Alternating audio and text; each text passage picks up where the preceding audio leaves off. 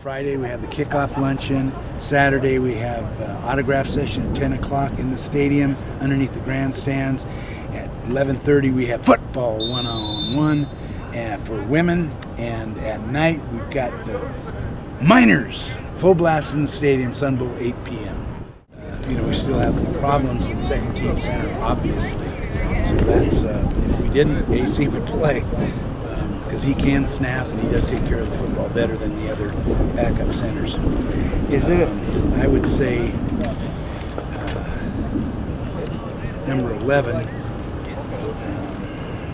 wide receiver, Malcolm Trail, is a guy that is playing better than I anticipated. He's a gray shirt, played in the spring. He's never played receiver before. He's a quarterback at a small high school, and so he's definitely doing well. I would say probably he looks to be the only true freshman. I think that's going to be a circumstantial situation. Who's number 2? And try to bring both of them along, depending on the game, depending on the offense, and depending on what the score of the game is. Right now, I'm just working on Nick and backup center. Getting Nick the reps and backup center the reps. Well, McCage will be our starting guard. Yeah. And if he has to be our backup center, then he has to be our backup center. But if he's going to be our backup center, he has to do a better job snapping the ball than he's doing right now. But the real problem is Kyle Brown. He's got to improve his snapping. We're asking an awful lot of Kyle Brown. He played defense last year. He hasn't played center before. It's hard to play the game of football with your hands stuck up your fanny.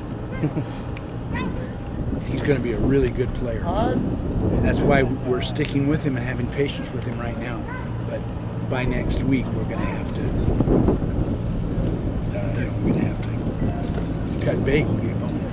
James Robertson's doing really, really well. He's got a chance to start in Centillion and fighting for the offensive guard starting position.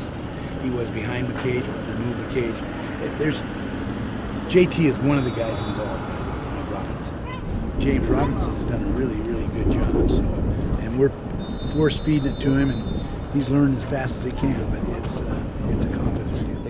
James Martin is backing up right now at tackle, and he's going to be a fine player. Very good athlete. He's just learning the system, but he's smart.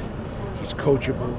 Great attitude, and we're excited about his future. Right now, he's behind Nelly and Craighead, So, we're all here because we have the physical talent. So, when it comes down to it, this level, you got to separate yourself by being mentally prepared, and with the reps getting cut and that kind of deal, you got to be mentally ready. And so when you get in there, you're ahead of the game, a step ahead mentally. So, and then your physical talents can take over when you're ahead mentally. Every day you come out, you learn what you've learned in film, and you learn what you've learned in practice, in previous practices, and you keep going.